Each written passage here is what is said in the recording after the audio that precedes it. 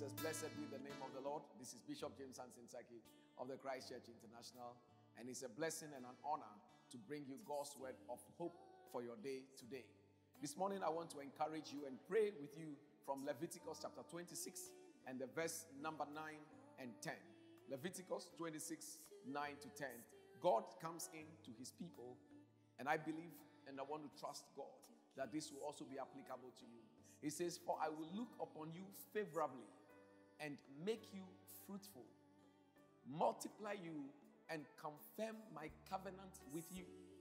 You shall eat the old harvest and clear out the old because of the new."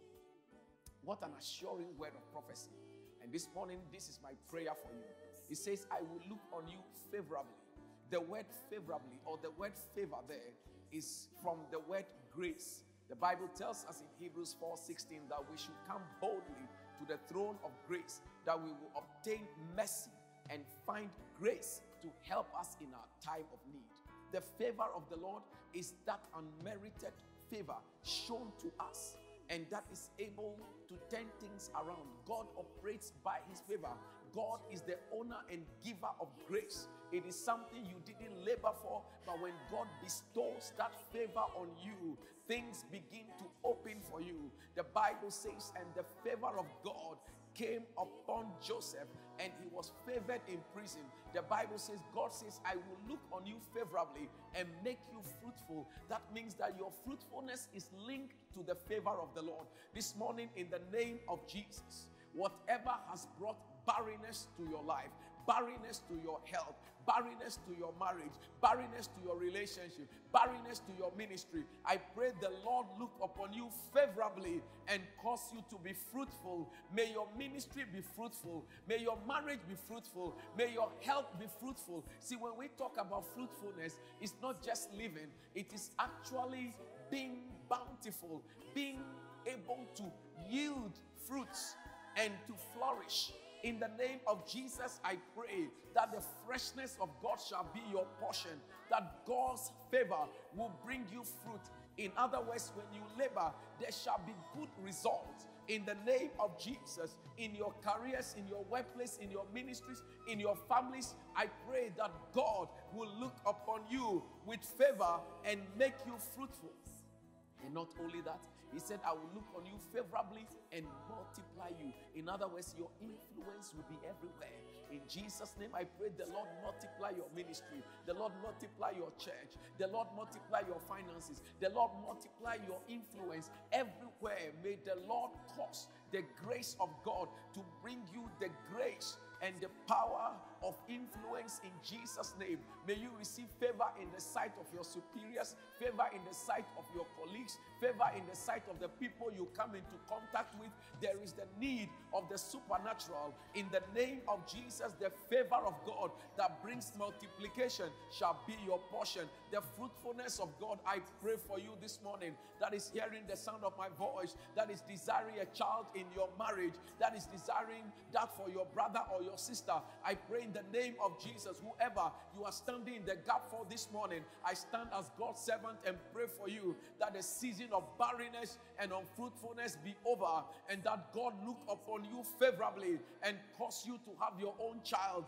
In the name of the Lord Jesus, this morning may the voice of God silence every other voice speaking contrary to your fruitfulness, and may God look upon you favorably and make you fruitful. In this season where people are losing their jobs, may the Lord look upon you favorably and make you fruitful in your jobs, in your careers, in your businesses. In the season where businesses are folding, may the Lord look upon you favorably and cause your business to be fruitful and cause you to multiply and confirm his covenant with you. He said his covenant he will not break. One of the terms of his covenant was that as far as the east is from the west, so he will blot out your transgressions, and your iniquity he will no longer remember. When God will no longer remember your iniquity, the devil cannot remember your iniquity. When the devil brings up your iniquity, the blood of Jesus will silence it and say, "Saved by grace, This case is dismissed. By the covenant of God, I pray over your life that the covenant of preservation shall be your portion.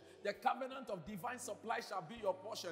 And the covenant of divine defense shall be your portion in the name of Jesus. And he says in verse 10, he says, you shall eat the old harvest. In other words, you shall have enough that even when the new comes, you haven't finished eating the old and new one will still come in. That there will not be a lack.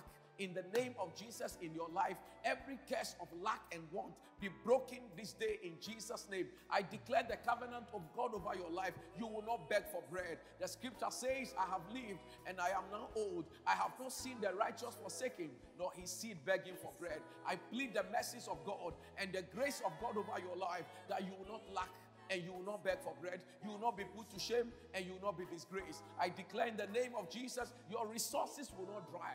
Your resources will not run dry. In the name of Jesus Christ of Nazareth, the Son of the living God, today as you go about your day, I speak prophetically over your life and fasting these scriptures over your life, that Leviticus 26, 9 to 10 shall become permanent standing orders over your life. The Lord shall see you through the day. You will come back with a testimony. It shall be well with you. You will not die before your time. You will not fail. You will finish very well in the matchless and mighty name of Jesus the Christ, the Son of the living God. In Jesus' name, amen and amen.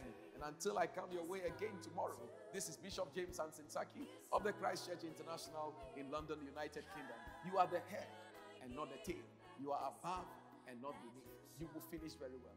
God bless you and have a peaceful, blessed, and progressive day. Bye-bye.